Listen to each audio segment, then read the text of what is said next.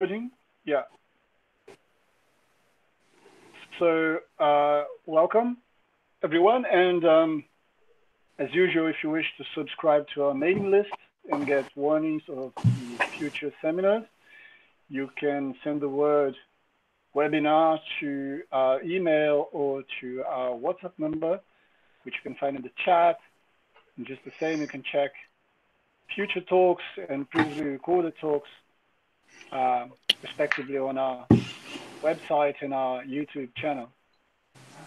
So I'm very pleased to introduce Daniel Fadel. He's my former PhD student. Now he's a researcher at the Fluminense Federal University, and he's going to tell us about the asymptotic geometry of G2-monopoles. Yeah, go ahead, Daniel. Great. So thank you, Enrique.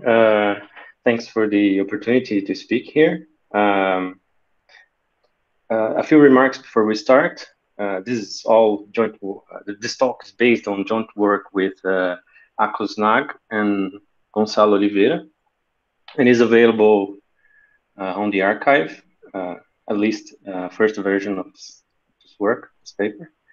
And is entitled The Asymptotic Geometry of G2-monopoles. And I should remark that this is a more geometric analysis talk. The paper is quite long, and the proofs are a bit technical, and I will try to do my best to explain the main ideas behind the analytical, technical details. So I want to start by giving you an overview of what I'm going to talk about. And the context here is G2 geometry, which occurs in 7 dimensions. And in fact, G2 is one of the exceptional cases in the classification of possible holonomy groups that a Riemannian manifold can carry. And some of the important features of G2 holonomy, of G2 holonomy manifolds are that they are Ricci flat, and they also admit non-zero parallel spinor fields. Because of these reasons, they are also important to theoretical physics. So, as you know, Berger's classification dates back to 1953, and by that date, there were no examples of G2 holonomy metrics.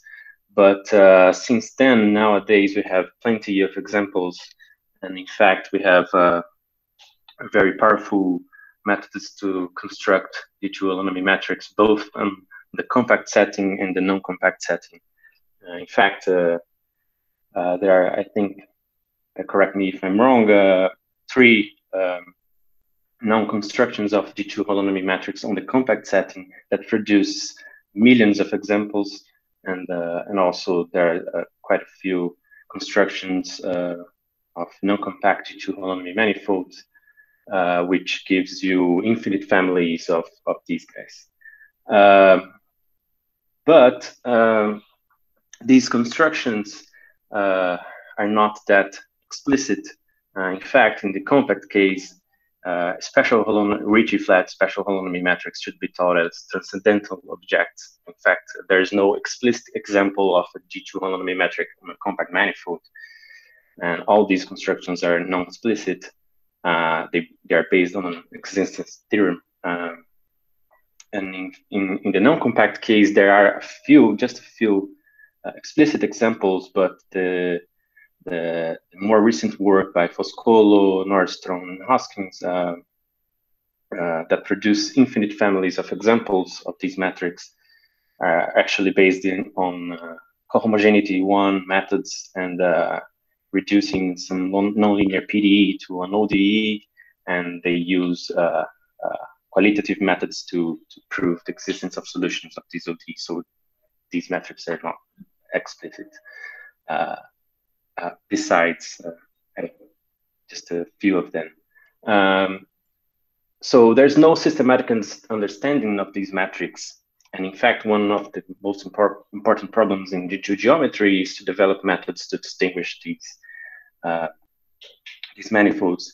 And you can put this problem in several ways. By now, there's an invariant, an analytic invariant by Crowley-Nordstrom that detects different connected components of the G2 matrix moduli space. But our understanding of these moduli space is quite not developed. Is essentially local, and one approach to try to define invariants of G2 manifolds is by means of higher dimensional gauge theory. And these higher dimensional gauge theoretical equations were first proposed by Donaldson-Thomas and Donaldson-Siegel, at least in the mathematical literature. And one of these, so by trying to mimic the successful theory of Donaldson in Donaldson's theory in 4 dimensions that used moduli space of instantons to define invariants of 4 manifolds, and also see Seiberg-Witten theory. One can try to mimic these theories in higher dimensions by studying solutions of certain higher dimensional gauge theoretical equations. And one of these equations is the monopole equation in 7 dimensions, the G2-monopole equations. And G2 monopoles are special pairs consisting of a gauge field and a Higgs field. A gauge field is just a connection on a principal bundle over a manifold, and a Higgs field is a section of an associated adjoint bundle. Don't worry, I will explain these in more details in the next few slides. That satisfy a 7-dimensional analog of the Bogomolny monopole equation in 3 dimensions. And in fact, in the same way that the monopole equation in 3 dimensions is a dimensional, comes from a dimensional reduction from the AST instanton equation in 4 dimensions, the G2 monopoles comes from a dimensional reduction of the spin 7 instanton equation. Spin 7 is one of the 2, together with G2, exceptional cases in Verger's classification, and is strictly related to G2 geometry because G2 sits inside spin 7, so you can build reductive spin 7 manifolds out of G2 manifolds by taking Riemann product with real line S1. And then by dimensional reduction, you get G2 monopoles. And G2 monopoles are moreover critical points of a certain energy functional related to the Yang-Mills-Higgs functional, which we call the intermediate energy functional, which, and in fact, as I will show to you today, if you're setting under suitable assumptions, the G2 monopoles are in fact absolute minima for this energy functional. And so if you have any hope to define an enumerative invariant out of the moduli space of G2 monopoles, then you should know how these guys behave. And turns out that G2 monopoles lives in non-compact manifolds, if you are talking about smooth G2 monopoles, and pure monopoles. So you should analyze the asymptotic behavior of these guys, and to hope that you get some Fredholm setup for your moduli theory, and know how to choose appropriate functions, weight functions to give a Fredholm setup to this theory, and have a good moduli theory. So our results gives us sharp decay rates for G2 monopoles under just natural assumptions such as finite intermediate energy, which is the most natural assumption in this context, as I will argue in the next few slides. and actually the only known examples of non-trivial G2 monopoles have finite intermediate energy and have infinite Yang-Mills-Higgs energy. And we give also decay rates for the linearized equations. And the upshot, I mean, the punchline of this work is that we actually give the appropriate hint for a Fredholm setup describing the moduli space of these guys in a very general, under very general assumptions. Okay, so before I move on, there's any questions? Can you hear me well? Yes. So good. Okay, so let me give you some background about G2 manifolds, very quick. So a G2 structure on a 7 manifold is can be defined by a tree form satisfying a certain non-degeneracy condition from which it defines a unique Riemannian metric and volume form on the manifold such that this equation right here holds. I put this equation because it gives you the notion of non-degeneracy condition that we impose, and also it shows you how the form phi defines the Riemannian metric and the volume form in a very nonlinear way. This should be compared with, for instance, scalar geometry when you have Riemannian metric G and omega and J, and to the way one determines the other. This is a very highly nonlinear way to define these other two guys. I will set psi to be the Hodge dual of phi with respect to the Riemannian metric it induces. So this is nonlinear on phi. And a torsion-free G2 structure is a G2 structure for which the Levi-Civita connection of the induced Riemannian metric leaves the G2 structure parallel. And there's a theorem by Fernandez and Gray which shows you that this condition is equivalent to the closedness and co-closedness of the G2 structure. This equation right here is linear on phi, but this equation right here is very nonlinear on phi. And this is very difficult to solve.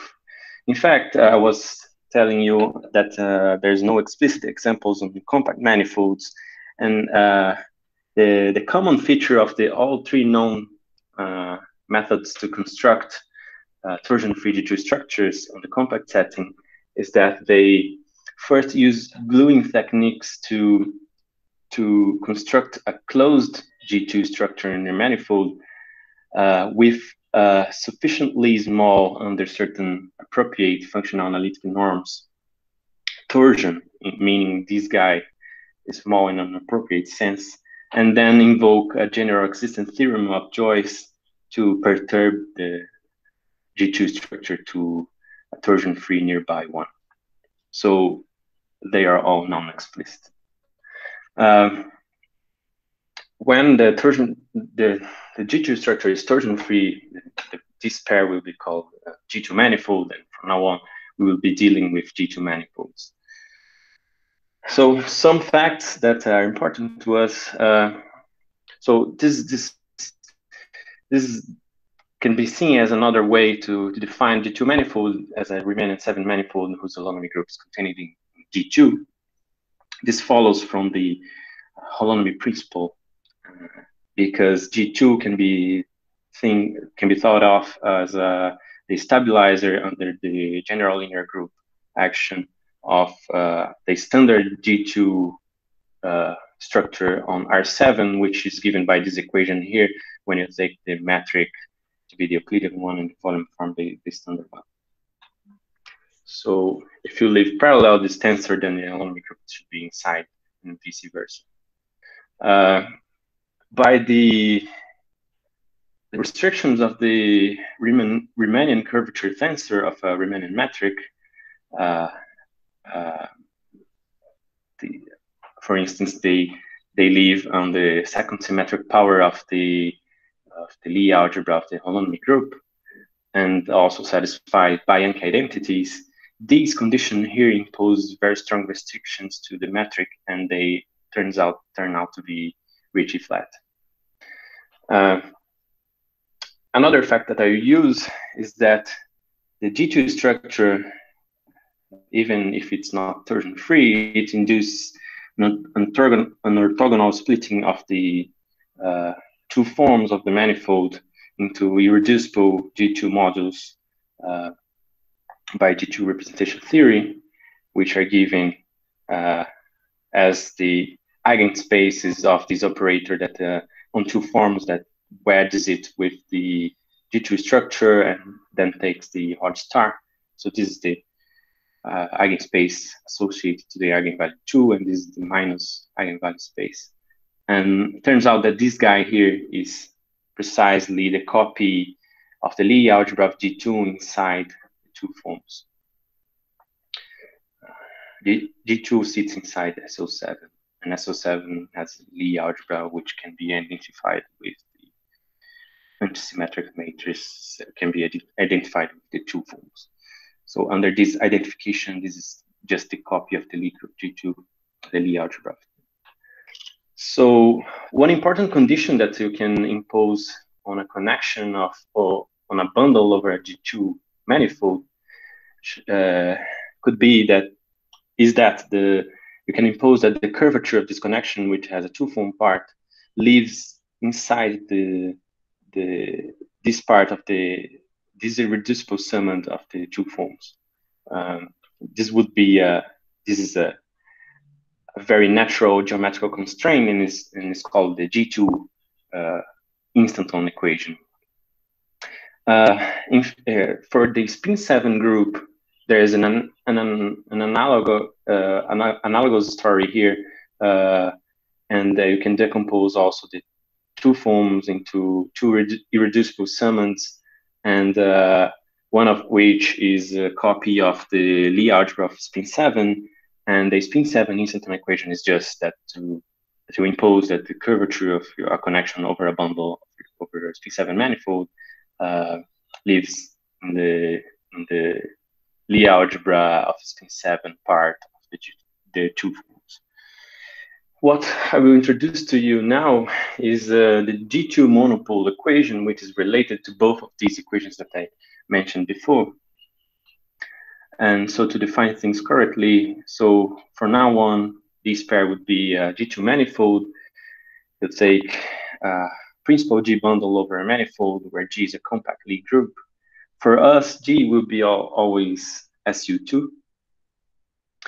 For concreteness, actually, this will be a hypothesis that I will use in the next slides. And we consider pairs consisting of a connection on this bundle and a section of this adjoint bundle associated to it, which we call a Higgs field. And this pair will be called the G2-monopole if it satisfies this first order nonlinear PDE, which is to take the curvature of the connection, wedge it with the psi, which is the dual of the G2 structure. This is a 6 form, and you ask it to be equal to the hard star of this one form, which is the covariant derivative of phi. G2 linear algebra fact tells you that this equation can be equivalently written in this way. And because of this, since phi is closed and co-closed, taking the exterior derivative of both of these equations leads you to these equations right here, second order equations, which are called Yang-Mills-Higgs equations. And they are actually the Euler-Lagrange equation for the intermediate energy functional, and also for the Yang-Mills-Higgs energy functional. And this guy here is defined as the average of the L2 norm of nabla phi plus the L2 norm of this component of the curvature, which turns out to be 3 times the L2 norm of the 7-dimensional components of the curvature. In fact, we saw in the previous slide that when you wedge with psi, you kill the 14-dimensional part of the two-form. So this is an equation involving, in fact, is involving the 7-dimensional part of the. So for a G2 monopole, this is just this is equal to this, and this is just the L2 norm of nabla phi. This is called the intermediate energy functional because this just corresponds to the 7-dimensional part of the curvature, and the usual Yang-Mills-Higgs energy functional takes all the full curvature tensor here. Over a precompact open set with a smooth boundary, we may rewrite this energy functional integrating by parts. In fact, if you look at this term here, if you take the inner product of this guy with itself, you get this term here, minus the integral of the trace of the curvature wedge psi, wedge star star of nabla phi. But this can be written as d of this guy right here because of the closedness of psi and by Yankee identity. So by Stokes' theorem, you get this boundary term. From this, we can see that if the manifold X is compact without boundary, and then you take U to be your whole manifold, you do this integration by part in your whole manifold, then this term should vanish. And this term vanishes precisely when you are a G2 monopole. So a G2 monopole on a compact manifold will have this guy equal to 0 because this will be 0 and these L2 norms will be 0. And our equation reduces to the equation of the connection A to have to be a G2 instanton FA wedge psi equals to 0, and the connection, moreover, is reducible if phi is non-zero because this derivative, this covariant derivative of phi would be 0. Another way to say this and to see this fact is by noticing that this equation here of harmonicity of phi implies that this function here is subharmonic. And so it has no local maxima. And if we were to be in a compact setting, then it would be constant. And the conclusion I took from the previous slide holds. And since we are interested in the pure or irreducible G2 monopoles, meaning that we don't want this to be 0, we must have our manifold to be non-compact. So to set the things precisely, from now on, we will be dealing with a complete, non-compact, and irreducible G2 manifold of bounded geometry. So a few words about these hypothesis. So the non-compactness is already motivated. Completeness is because we are doing analysis. So we would like to have, and also the most important examples of G2 metrics are complete, are the complete ones. And we also want to do analysis, and we should have completeness and bounded geometry to have uniform geometric control on small geodesic balls and so forth. Recalling that a G2 holonomy metric is Ricci flat, it follows from the irreducibility assumption, which is just a simplifying assumption, together with Tighe-Gromov splitting theorem, that X has only one end. What is an end of a manifold? If you have a complete and non-compact manifold, remaining manifold, then it has at least one geodesic ray, which is half line. So it would be unbounded. So if you take a large enough compact set, the complement of the connected components of the complement of this compact set will be unbounded. So you can have various ends of this manifold outside the compact set. But each end can have its own asymptotic geometry. And I want to focus on just one asymptotic geometry, and then you can generalize for a manifold with more connected components at infinity. And so I assume irreducibility, which by the Cheeger-Gromov splitting theorem doesn't allow the manifold to have a geodesic line and connecting two of the ends of the manifold and having more than one end. Dario, just a quick comment. What you probably mean is that if a manifold had a second end, it would be an actual cylinder, right? So it would be it will point. Be, yeah. That's right. Because, that's what the theorem, that's Sema-Salor's paper, right? She proves that if you're Ricci flat, then you have two or more ends, or the second end automatically makes it a cylinder.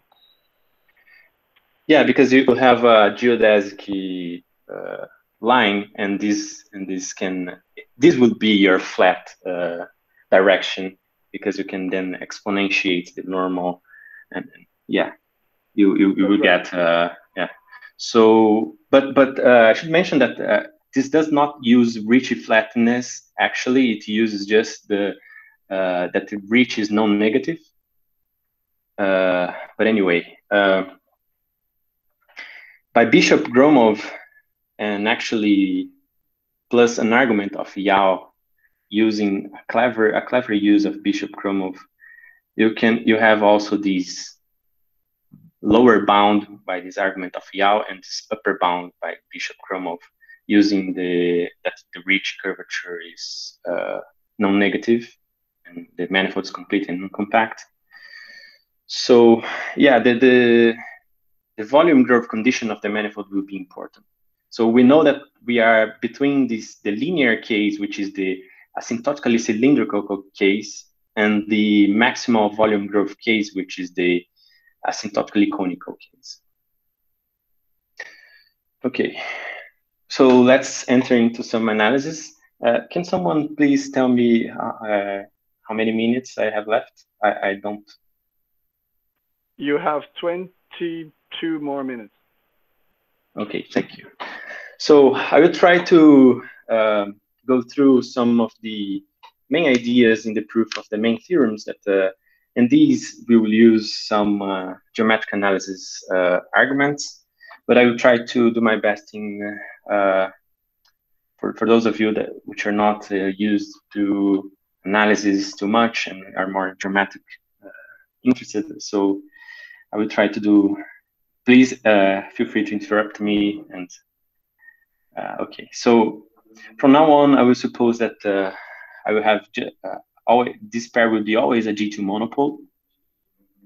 And for this part, using just the Yang-Mills-Higgs equations, which are those second-order equations that we got from taking the exterior derivative of the G2-monopole equations, we get this identity here, which I can explain it in the following way. If you compute the Laplacian of this function here, by definitions, you get this term here minus this term here. For this term here to compute it, you use a Weizenbach formula for this rough Laplacian to compare it with the Hodge Laplacian of A. And for the Hodge Laplacian of A, we know something about the Hodge Laplacian of the curvature and the Hodge Laplacian of the phi.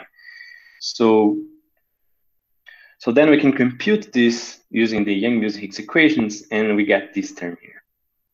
So forgetting about this positive term here and this non-negative term here, and bounding this by a uniform constant times this guy squared and the norm of the curvature, we get this Laplacian inequality here.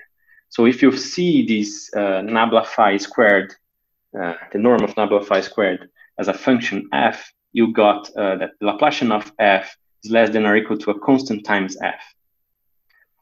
This is a linear perturbation of the subharmonic condition, which is to Laplacian of f less than or equal to 0. For subharmonic functions, you know that its value in a ball in the center of its ball is less than or equal to times its mean value in that ball. For a linear perturbation of the condition of subharmonicity, you have Moser iteration, which gives you the same sort of bound on the function on the interior of the ball, and you get this term here, which is how we bounded this constant here. I bound this constant here by the Alvin infinity norm of the curvature on a ball, which is finite because we are in the smooth case, and this is just a ball, a pre-compact set. And then this linear perturbation gives you this. If we hadn't this term, this would be just the mean value property. But with this, we get this inequality here. And so if this function here is integrable, and our function is in fact, our curvature is in fact bounded in the whole manifold, then you actually get that this function here is in LP for any p greater than 1 and decays uniformly to 0 along the end. How do we see this? So if you bound this guy by the infinity norm of the curvature on the whole manifold, and you fix R, this is just a constant fixed and independent of the point.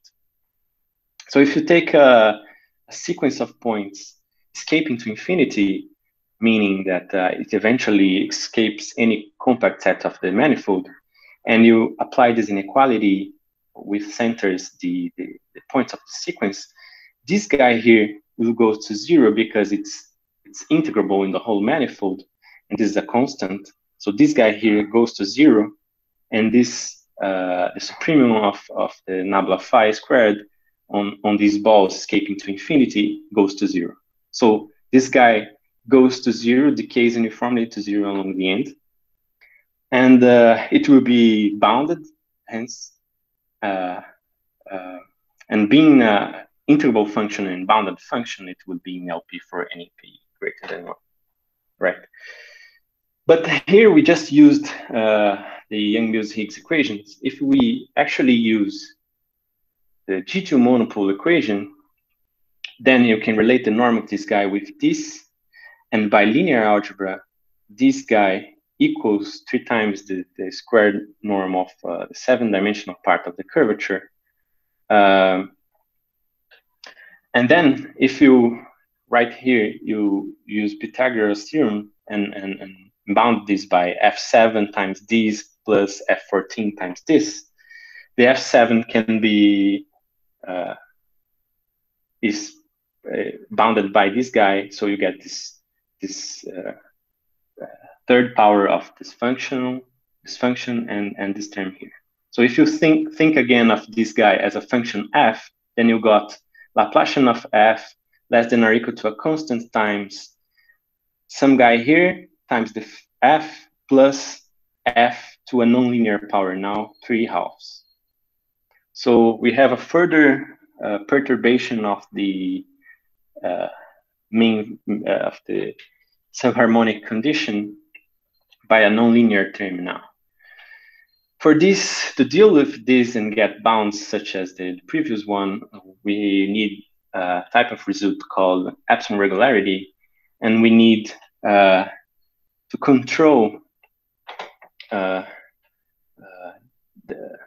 renormalized energy of, I'm sorry, I'm thinking about this as an energy.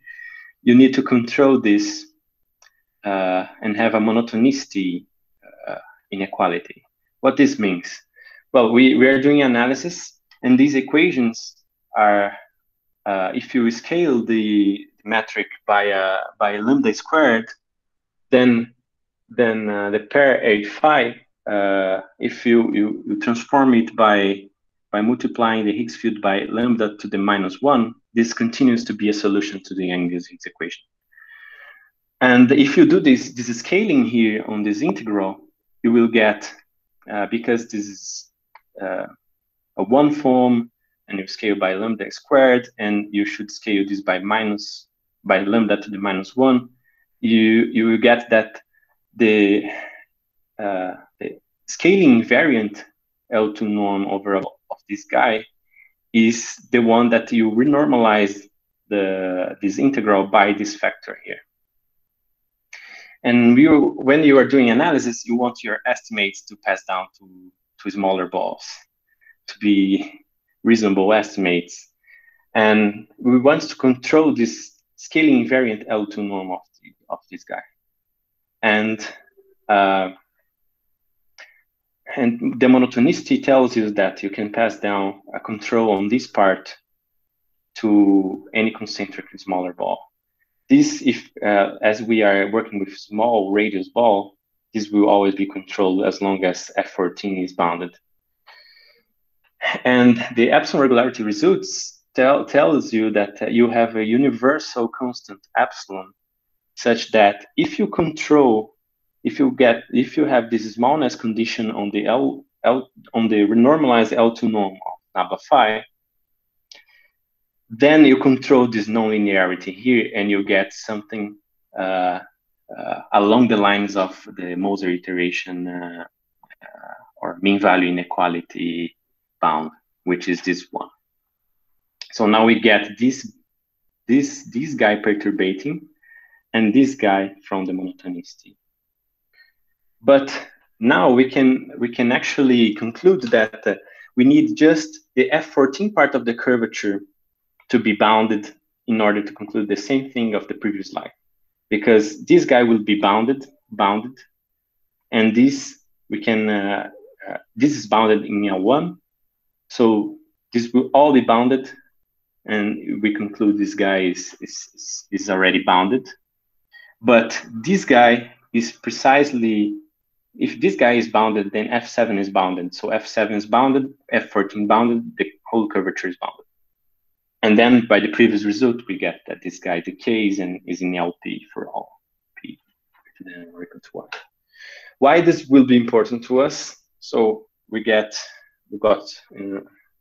reached our first main result, which is to get finite finite mass from finite intermediate energy. What is a finite mass configuration? Is one for which the Higgs field norm at infinity converges to a constant m. And if you are familiarized with the three-dimensional Bogomolny equation, this parameter here plays a very important role. And if we consider polynomial volume growth, recalling that our L is in between the linear and the maximal volume growth case, so then if we assume that we are at least, the volume growth grows at least like R to the 7/2, the dimension over 2, and we have a finite intermediate energy monopole with F14 bounded, then it has automatically finite mass. I sketch a proof of this. It goes as follows. So you define W to be this function over here, where G is a positive ring function on our manifold, which exists by the volume growth condition and the other hypothesis I made in the beginning. By definition, this function is the unique solution to this equation right here. We know that this guy. Can I ask a question? Yes, please. So, so this finite mass definition. So this m should be a finite number, right? Or yes. Okay. What I mean here is that the norm of phi, this limit exists, and it goes to m uniformly, and yes, outside any compact set. And x0 is just any point, or any fixed base point on the manifold. Okay, I see.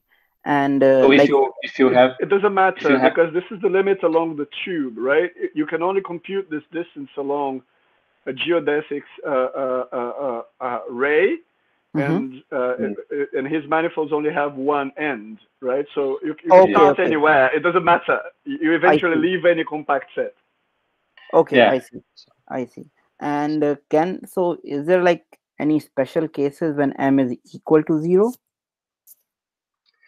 So that's a great observation, that if you have finite mass m, recall that I proved that this norm of phi squared is subharmonic, right? Okay. So if at the end it converges to this constant m, so in the whole manifold it should be bounded by m, by the maximum principle, right? Okay, right. So if you have 0 mass, then the whole the Higgs field is 0, and we are in the reducible. Yeah. So from now on, I will. Right? It's just a pure G2 instanton. There's no Higgs field. Okay. Yeah. Okay. Thanks. So this is a very.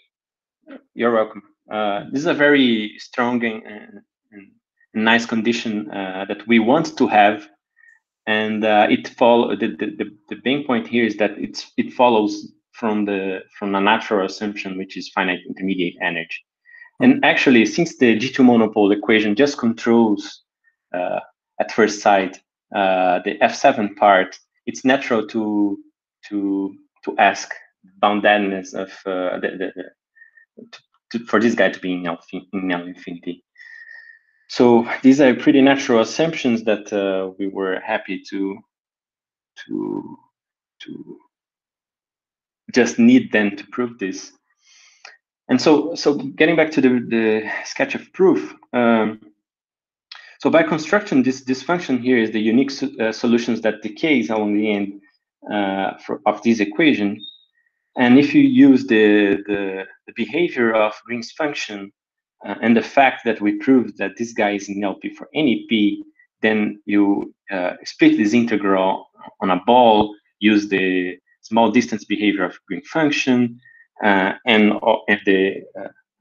in the other side, on the other integral, you use Holder inequality and use this fact, and you can actually prove that this guy is bounded. By construction, it is non-positive. It's non-negative, and the key point is to show that this norm squared grows strictly lower than linearly. Why? Because this function here, if we define m squared to be this function, by construction, this is a harmonic function, which is non-negative. And since w is bounded, if we show this, we show that m squared is a harmonic function growing certainly lower than linearly. But by Chen-Yao gradient inequality using rich flatness here, such a function must be constant. So this will be a constant, and we get what we want. So to prove the key part, you define this function here. This is the trick. You fix base point. I used x not here, but in y here. But anyway, and since this is a subharmonic function, this supremum will be achieved on the boundary. And by the volume growth assumption, we have a Sobolev Holder embedding controlling the differences between, controlling the Holder norm in terms of this guy, in terms of the LP norm of its gradient. And because of this, and using this,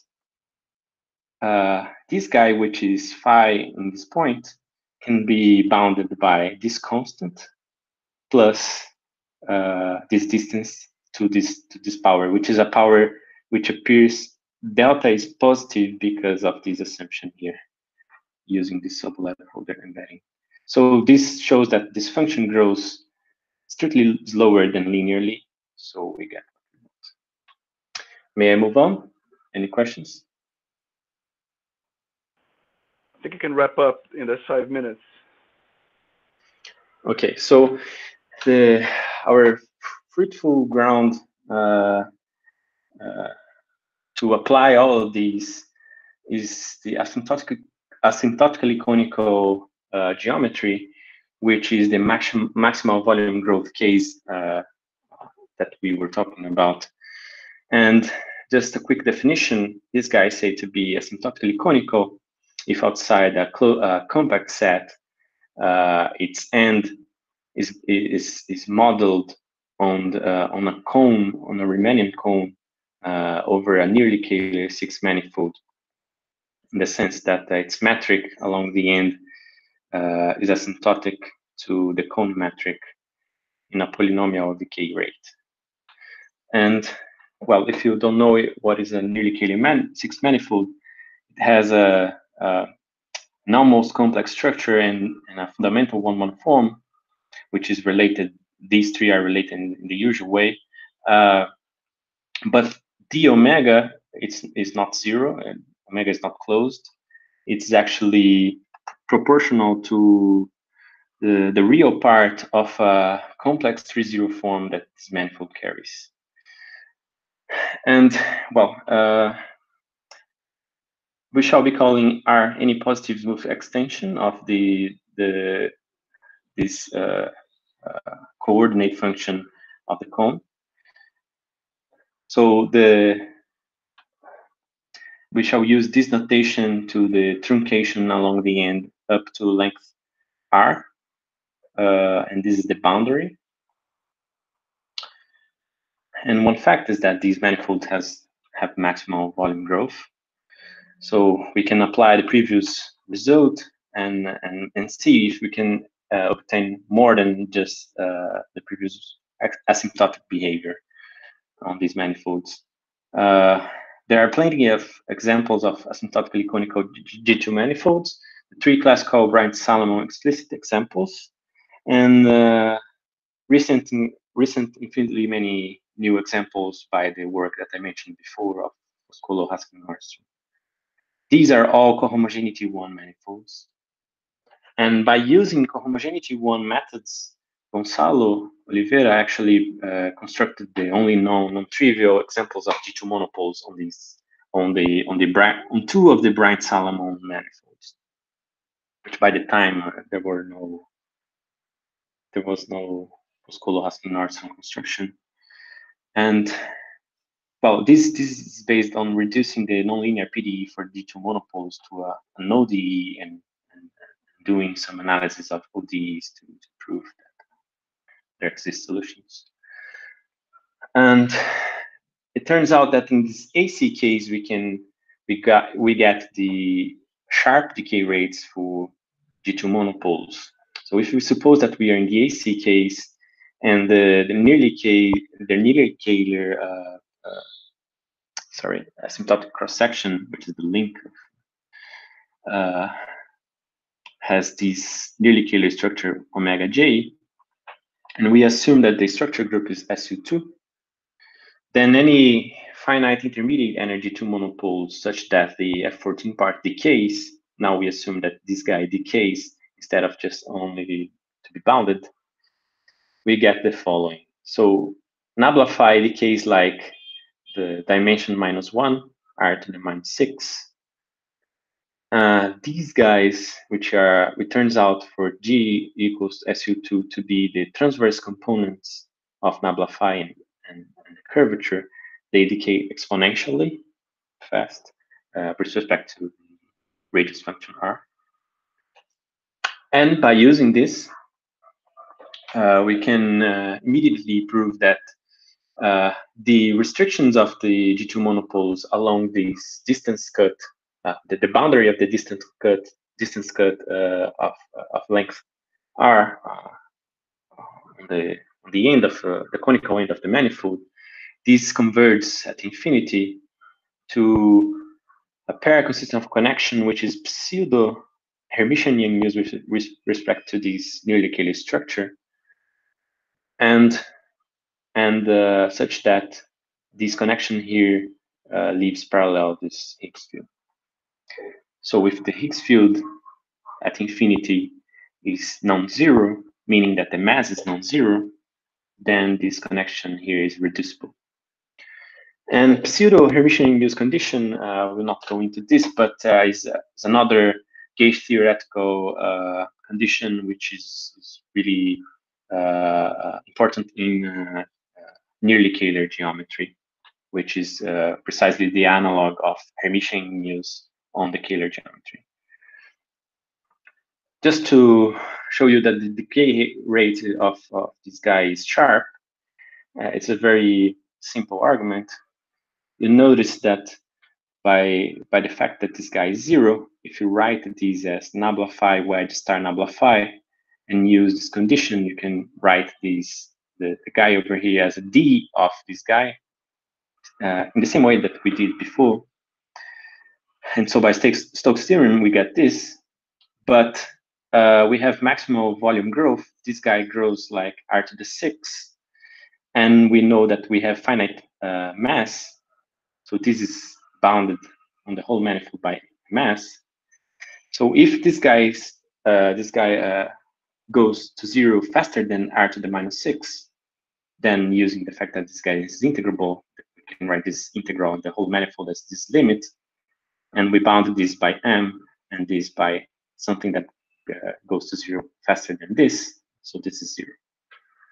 So we cannot have some decay which is faster than this. This is the best we can have. Okay, so I don't have time to go into some of the ideas of the proof. So I will skim over to a new application of these decay rates that does not appear on the archive. How many minutes I have left? Sorry. -2. Ah, sorry. Should I continue for 5 minutes or stop here?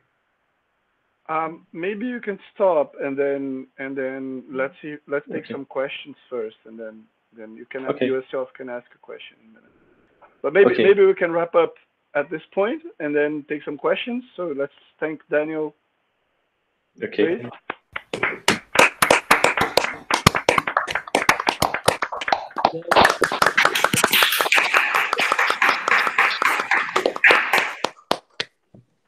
So have I got any questions about the results so far?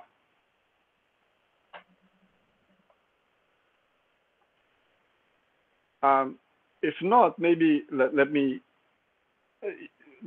ask a question about what I think would come up later, because you did mention that you had, besides studying the asymptotic behavior, you could also establish a Fadel model for the moduli space of these. Yeah. Right. So maybe can you sketch that part? So how far did you manage to go in this Fadel model? Did you manage to identify I mean, do you understand the obstruction theory? What do you understand in terms of the Fadel model for this? So actually, to be honest, we don't know much about it. What I can say is that the proof of this theorem works out.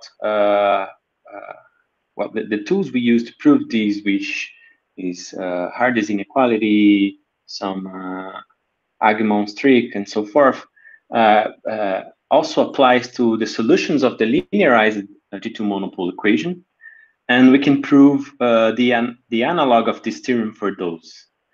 And so we know how the linearized solutions decay.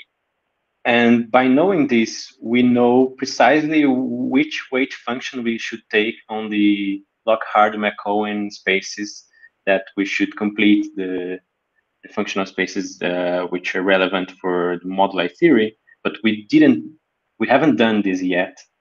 And a doable open problem is to compute the index of the linearized operator in this Fredholm setup. But we are working on it. Well, I think that's what I have to say about this. Actually, I was about to. Is the deformation complex elliptic? Is the problem elliptic? Yeah. G2-monopole equation is elliptic. Even if the G2 structure is not closed, it's an elliptic equation.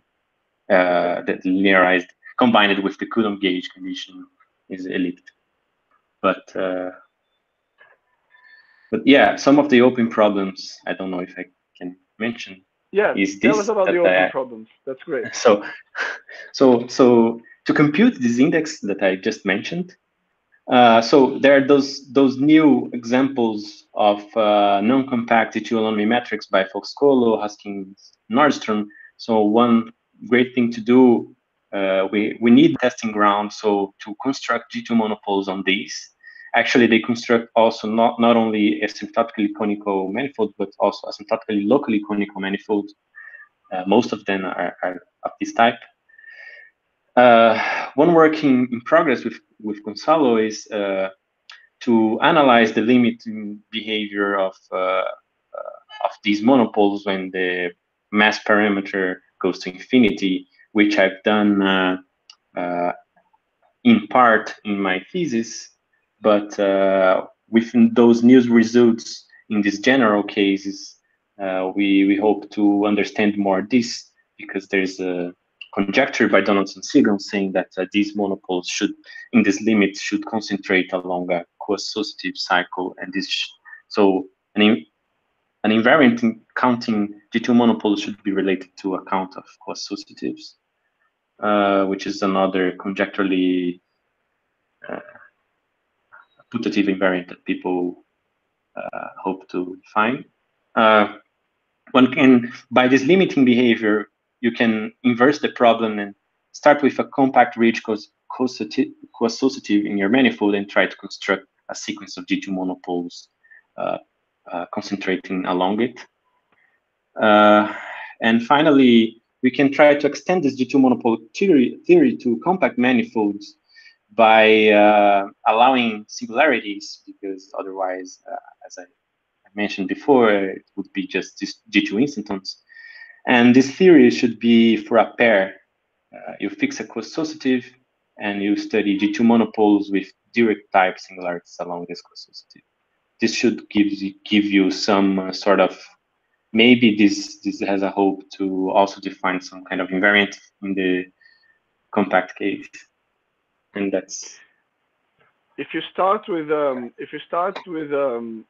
singular G2 monopoles on building blocks, can you envisage gluing them along the twisted connected sum? Yeah. I mean, this is a very heuristically speaking. I mean, I've thought about it, but I've never tried it. But I think it's a doable problem. It's doable. Yeah. Yeah. Yeah, it's doable.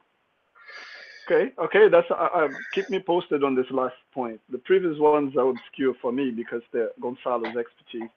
But if you want to do twisted connected sums of singular G2 monopoles, I'm definitely interested in that. Yeah, great. I think this is good stuff. So okay, have you got any more questions? Oh yes. Yeah, Shubham, go ahead. So are there any like examples of G2 monopoles on compact torsion-free G2 manifolds with Dirac type singularities? Yes. So there is a paper by Gonzalo, in which he constructs some non-trivial examples of those. It's called G2 monopoles with singularities. You can find it in the arc. I see. Okay. So he does it on compacts as well. Okay. Yeah, I mean, if smooth monopoles don't really make sense on the compact ones, right? So if they have to be singular if they're going to be there at all. Right. Okay. Yeah, this is the analog of like Dirac monopole on R3, right? It has this singularity on the origin. So in this theory, so it's a codimension 3 thing. So should have singularity along the co-associative. Yeah. So I guess in R3 then it should be. Is it true that it is along points then in R3? I don't know if sorry. Are you saying that if you have a G2 monopole? No, not a G2 monopole, like a monopole in 3 dimension. Then the singularities occur along, like they are just points, I guess. Yes, it's codimension 3 phenomenon. Yeah. Okay. Yeah, I think they should be. They should be. But I don't know if there is a general theorem stating something like, if you got a G2 monopole which is smooth, I mean, outside a codimension 3 set, then I mean, sorry, I don't know what would be the hypothesis, but a singular, it's a bit. I don't. It could be singular along a lot of. Okay. And did you like use the? Did you like really use the torsion freeness of the G2 structure, or was only co-closed enough? We do use. Okay. Because we use a lot the Yang-Mills-Higgs equation, which okay, I'm sorry, I was not here for some part of which the talk. follows. Sorry, which follows because we have these both conditions. I see. Okay. Yeah, because if you take dA of this, you have to use Bianchi, and this guy's 0 as well. closed. Okay. Yeah. And this is very important to compute Bochner formulas, which we use a lot. Oh, I see. Okay. Okay, thanks. But so you use that it's torsion free because you use the Yang-Mills equation. Is that right? Yeah, because we use Yang-Mills-Higgs equation. Well, but careful there. Well, at least now that I could thought about this. Okay, go ahead. Sorry. No, what I was going to remind you is that in some particular cases, a connection, you may be in a setting which is not torsion free, but instantons are still Yang-Mills. Yes. Let me. So it depends on the example. I think it depends on the setup. So will that be a setup when you have a nearly G2 manifold? Oh, but they're compact, so it will be, I guess, reducible maybe. So, yeah, maybe for the singularity theory. Yeah. Okay. Okay, we have another question, I think, from Andres. Yeah, go ahead, Daniel. No, sorry. Go ahead. Yeah. So there's a question from the organizer. Can a monopole be a Donaldson-Thomas connection? In what is a Donaldson-Thomas connection? What is the equation we are speaking? Yeah, I'm not sure what you mean, Andres. I think his microphone is not working. Maybe it's the deformed G2 instanton, I guess. Okay. Maybe I'm not sure. No, I mean, I've been working on also on the deformed G2 case, G2 instanton case. They have some similarities in the analysis because in both of them, quantity which is f wedge phi appears in both of the cases to be problematic. But I don't see a strong relation between them other than they are similar, but I mean, G2-monopoles does not solve. I would guess in general they do not solve the deformed G2 instanton. Okay, so no. Okay, guys, we're slightly over time. It could be, but I didn't check. Sorry. All right. So next week we're gonna have. So let's thank Daniel again, please.